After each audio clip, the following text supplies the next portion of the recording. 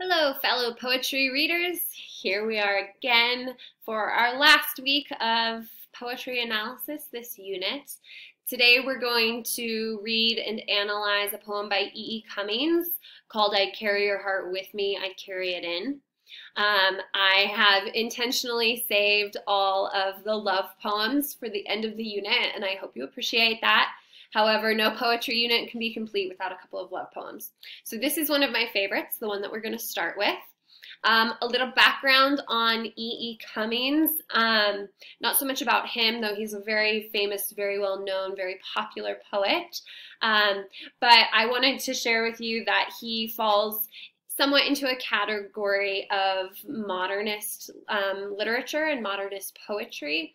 And so you'll see as we read this the first time, and if you read any of his works, that he really takes apart a lot of traditional forms of writing. So he plays pretty significantly with grammar and punctuation and spelling. He uses a really idiosyncratic syntax, meaning the way that he uses words and how he inserts them into his poems is very unique to him. And so you'll see that as we read through this poem. And those are very intentional stylistic things that he has played with that is very characteristic of his writing. You could see a lot of poems and probably guess they were his just by the way that they're formatted. So we will begin with a reading of I Carry Your Heart With Me, I Carry It In, which I have for us here. You have your copy as well, hopefully. And of course, the annotation and analysis guide. So here we go. I carry your heart with me, I carry it in my heart. I am never without it. Anywhere I go, you go, my dear, and whatever is done by only me is your doing, my darling. I fear no fate, for you are my fate, my sweet. I want no world, for beautiful you are my world, my true. And it's you are whatever a moon has always meant, and whatever a sun will always sing is you. Here is the deepest secret nobody knows. Here is the root of the root and the bud of the bud and the sky of a tree called life, which grows higher than soul can hope or mind can hide. And this is the wonder that's keeping the stars apart. I carry your heart, I carry it in my heart. All right, so it's a pretty short poem, four verses or stanzas there. That's your first reading of it. You should go through and mark what you enjoy about this poem, what you're confused by or you don't like. So for me, parts of this poem that I really love come in the second stanza, the last two lines. I love the comparison that you are whatever the moon has always meant. The moon is often a symbol of love. And so whatever it means, you're that. That's what he's saying of his beloved. And that whatever a sun will always sing is you. So it doesn't matter what song the sun sings every morning when it rises. His beloved can always be found in that song. And then I also love the part in parentheses in the third major verse about the root of the root and the bud of the bud and the sky of a tree called life. I really love the way those words flow. And then when we talk a little bit more in depth about the meaning, I'll share a little bit about what I like about the meaning of those lines. So those are some things I like.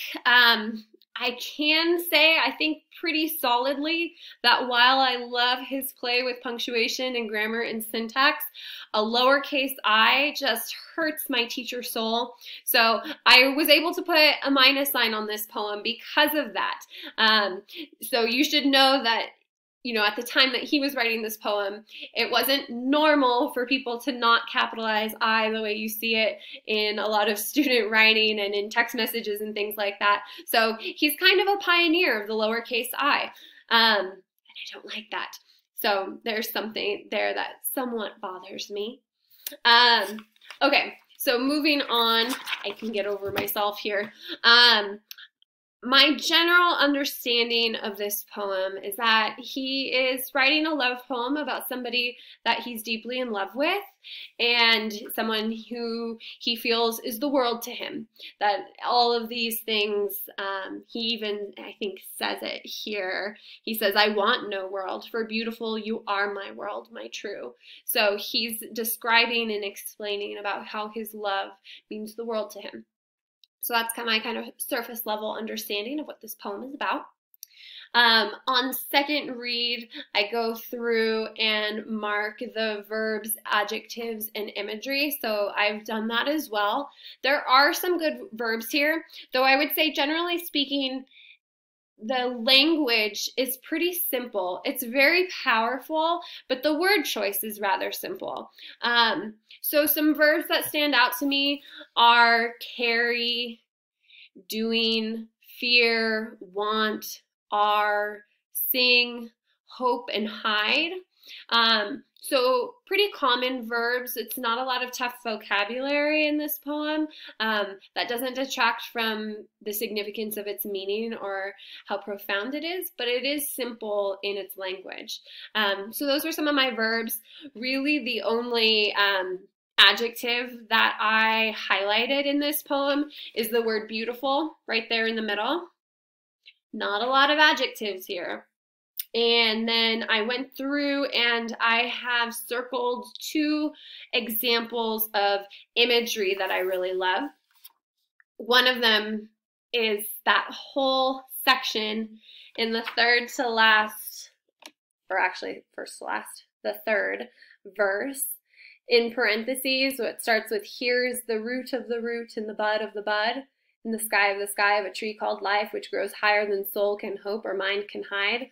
I think that's really strong imagery. I'm imagining the start of a root, the beginning of a bud, the far reaches of the sky, the tree of life, and how it grows and this expansiveness. So that to me was a little bit of imagery. And then the line afterwards that says keeping the stars apart. So I can think of the stars and I'm thinking about the space between the stars.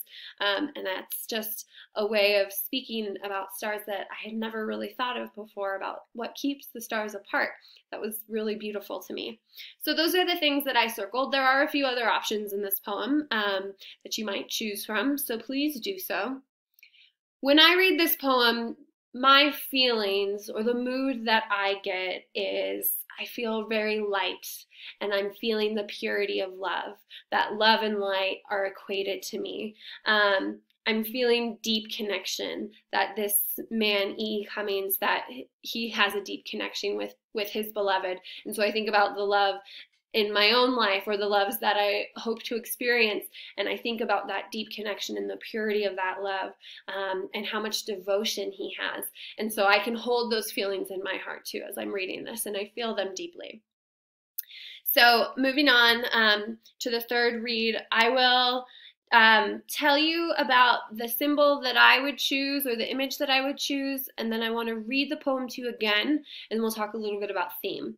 So I chose an infinity sign. You know, it's that figure 8 on its side, and I choose it because to me when I read this poem I feel that the bond between the poet and the person he's writing about is that it's eternal and it's infinite, like the infinity sign. So I think that that symbol really holds all of the love that's possible in the universe, and that it's everlasting. So that's my image. All right, I'm going to go back through and read it one more time, and then we'll talk about theme. Okay. I carry your heart with me, I carry it in, by E.E. Cummings. I carry your heart with me, I carry it in my heart. I am never without it. Anywhere I go, you go, my dear, and whatever is done by only me is your doing, my darling. I fear no fate, for you are my fate, my sweet. I want no world, for beautiful you are my world, my true. And it's you are whatever a moon has always meant, and whatever a sun will always sing is you. Here is the deepest secret nobody knows. Here is the root of the root and the bud of the bud and the sky of a tree called life, which grows higher than soul can hope or mind can hide. and this is the wonder that's keeping the stars apart. I carry your heart. I carry it in my heart. So on second read, one of the things that I really love are his terms of endearment. So things like honey and sweetheart that are pretty common that we hear, but he also says, he calls her my dear and my darling, my sweet and my true. I love the term my true. That's so unique. I've never heard that before other than in this poem, but that's a lovely one. And I actually really do love his use of punctuation here, that he inserts these parentheses when he's talking to his beloved.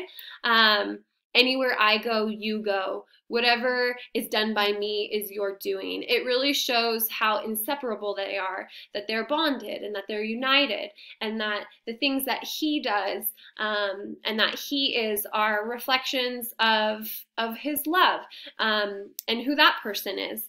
And so when I think about that, I think it helps me to solidify my understanding of the theme and the message of this poem. I find that he's saying that nothing can separate true love, that it's inseparable. I get that when he says that it grows higher than the soul can hope. So it's beyond the individual, it's beyond one's soul, that this love is transcendent. It's beyond him, and it might be beyond his beloved. It's something that they share and have created that's even more. I find that he's saying that his love is his whole life and it's his whole universe. Everything important to him and of value to him is within this love. That they're integrated by a spiritual love, that it's not just physical and it's not just between their interactions, that it exists everywhere, always, eternally, and I guess internally, but eternally is what I meant to say. And, when he says that, it's a wonder and this is the wonder that's keeping the stars apart. To me, I take that to mean that it's a little bit of a mystery. It's the deepest secret that nobody knows, that a love this pure and this profound and this transcendent is one of the greatest mysteries of life, and that it's on the same level as the way plants grow, and it's on the same level as the moon and the sun and the stars, that's how big this love is and how important it is and how much of a mystery it is. And I think he's saying that the pureness of that love is immeasurable, the same way maybe we would consider the stars to be immeasurable, or the sun and the moon. And so I think that is a piece of that message, that true love is that great mystery, that it can be worth your whole life, that it is your whole life, that it's bigger than the universe, and that connection with another person is so profound and so deep and so pure, and how lucky he is to always hold that love within himself at all times. So yeah, quite an amazing love poem, I think. At this point, go back and finish the assignment. Read it a couple more times if you want. I hope this is a poem that you keep coming back to time after time, the way it is for me. I think it's really beautiful and uplifting and speaks perfectly to the power of love. All right, hope that made your day, and I will see you guys soon.